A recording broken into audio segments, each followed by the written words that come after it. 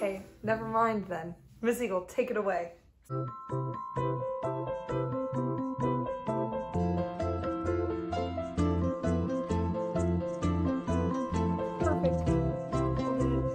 Hold it tight.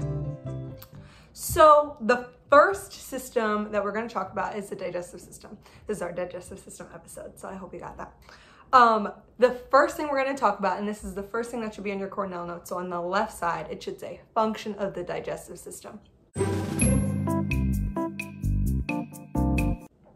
The function of the digestive system is to break down or digest food into usable parts.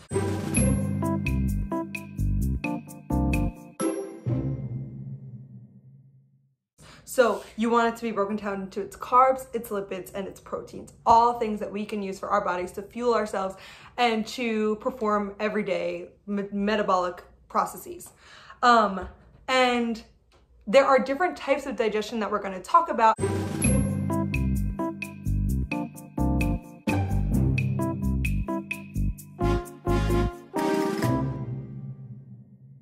that we briefly spoke about right before we left for break.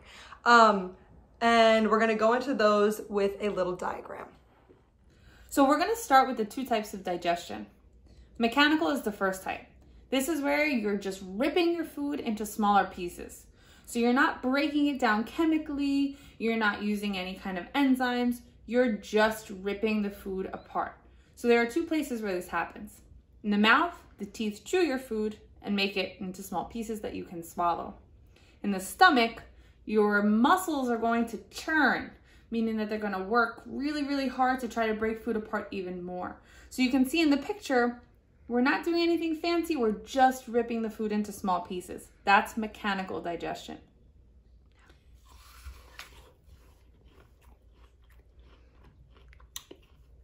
This is mechanical digestion. All right, in chemical digestion, we're taking it to the next level. We've already got our food into small pieces, but now we're going to add on the work of enzymes to break each food particle down into its 3 nutrients. So you have carbohydrates, lipids or fats, and proteins. Enzymes will go in, as they always do, speed up the chemical reactions to break these food pieces down into their teeny tiniest pieces. You need enzymes for this to be able to work. So we see it happening first in the mouth. There's an enzyme called amylase that breaks down starch into glucose. It'll pause a little bit in the stomach. There's a little bit of breakdown of protein, but the majority of your chemical digestion occurs in the small intestine. You have tons of different enzymes that work there. They're breaking down all the different foods that you eat. They're getting vitamins, they're getting minerals, and then all of your macronutrients, the carbs, lipids, and proteins, to be able to get that food into tiny pieces so that it can fit into your bloodstream. That's chemical digestion. All right, everyone. So now we are going to get into the nitty gritty and we're going to start talking about the organs of digestion. Okay, so we're going to start talking about the structures and we are going to begin right here at the mouth. So the mouth, you're all familiar with, right? That's your lips, your teeth, your tongue, and the place where you put all the food into your body. So the thing about the mouth is that it begins both mechanical with your teeth, as we talked about before, and chemical digestion with amylase. And this is where food enters and begins the process of digestion the second it enters your mouth. The next organ is the esophagus. This is going to be the tube. It sits in the back of your throat that travels or allows food to travel from the throat and the mouth down to the stomach. It's just a tube of muscle, so it's very simple, but it needs to use this process that's called peristalsis to be able to get the food from the top to the bottom. So what peristalsis is are muscular contractions that the muscle just squeezes and squeezes and squeezes. So that feeling you have when you swallow, that's peristalsis at the top of the esophagus. And even though you can't feel it, that same thing continues all the way down. Okay, so next is your stomach. Your stomach is a big, empty, muscular sac. Its job is to hold food temporarily and to break food down a little bit more in order to get it ready for the next step, which is the small intestine. It holds hydrochloric acid, which breaks down a lot of the food. And there's also a mucus lining inside of the stomach that protects your body from the hydrochloric acid. And if there's ever a break in that mucus, you end up getting an ulcer, which can be pretty dangerous. So the hydrochloric acid is a really strong acid that is going to help mechanically and chemically digest the food. That's why if you ever throw up, you feel the burning sensation. That's from the hydrochloric acid that's coming up into the mouth. So there's a ton of enzymes here too. Pepsin is the main enzyme that's in the stomach, and pepsin's job is to digest protein into its little parts, amino acids. Next is the small intestine, located in orange here. The small intestine is where the food goes right after it exits the stomach, and it's where chemical digestion is completely finished. So you have a ton of enzymes that are here. They're getting sent in by some other accessory organs like the liver and the pancreas.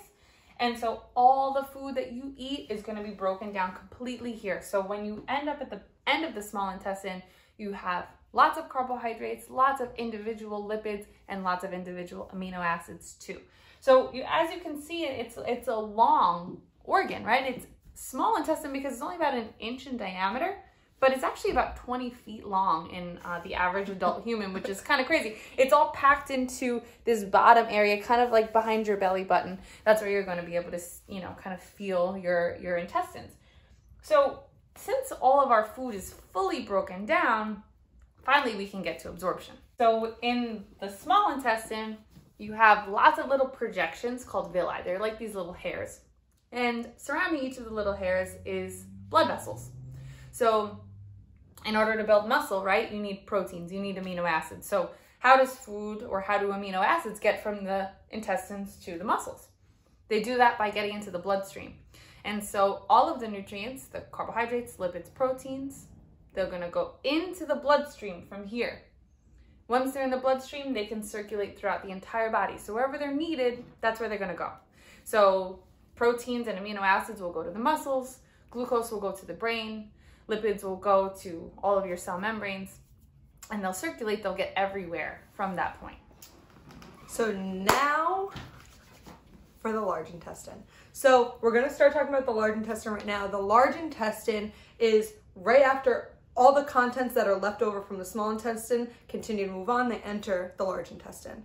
Here is where all of the water gets removed and taken out and put back into the body. So you're left with sort of a solid material, otherwise known as poop.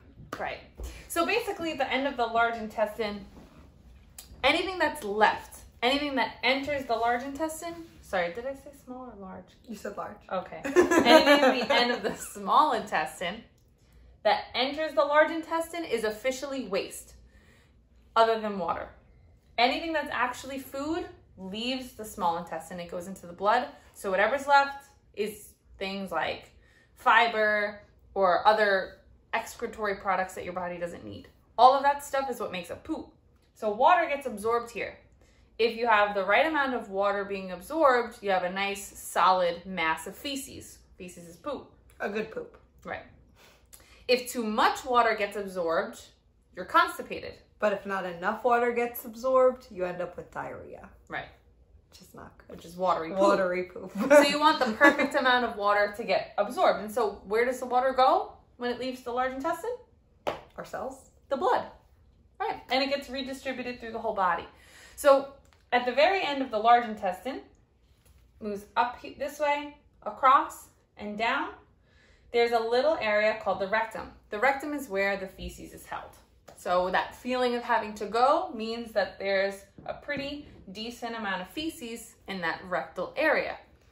For it to exit, it passes through something called the anus, which is the sphincter at the end, which opens up and allows the poop to come out. Mm-hmm. Yep. So that's your whole digestive system now. You see from the very beginning, moving all the way down is the path of your food. So you have mouth, esophagus, stomach, small intestine, large intestine, rectum, and anus. Those are your main digestive organs. They are essential for the digestive system to work. But there are some other non-essential accessory organs that, well, they are essential, but accessory organs that are important to the digestive system that we're going to go over in just a second. Yep. Okay, so now let's talk about the accessory organs. The definition of an accessory organ is something that helps the digestive system, but doesn't actually have food pass through it. So there are 3 in total: the liver, the gallbladder, and the pancreas. Each one of these will make a certain chemical or enzyme that's going to be entering the digestive system at some point. For the most part, you can kind of just assume everything's going to enter the small intestine. So the pancreas is going to make lots of enzymes. Anything and everything that you eat will have an enzyme specifically for it. Usually they're made by the pancreas. The liver is going to have basically detox functions. Yeah, all of your blood passes through it to kind of filter it and extract nutrients. So you want to make sure, like, anytime that you eat something, maybe with like something that's not so good in it, the liver will make sure it pulls out anything that's toxic. The liver also makes bile and stores carbohydrates. Right. So bile is this weird kind of soapy fluid that's going to help you break down fat.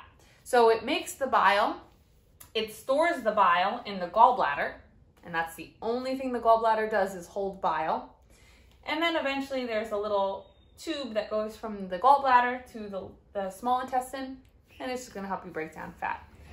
So that's it. This is all of your digestive organs. This is more than enough for what you need to know for the regions. The most important thing overall to remember for digestion is that you take in food, you need to break down that food into small nutrients. And then chemical and mechanical digestion. Those are 2 really important words. And then just have to get all of those nutrients into the blood. Then they go wherever they need to go. All right. All right. So that's episode 1, everyone. Thank you for watching. Make sure you subscribe, like, comment, follow our Instagram page. And any questions that you have, make sure you type them at the bottom. And make sure that you're staying home, washing your hands. Don't go on the bus. I know you miss your friends, but stay home.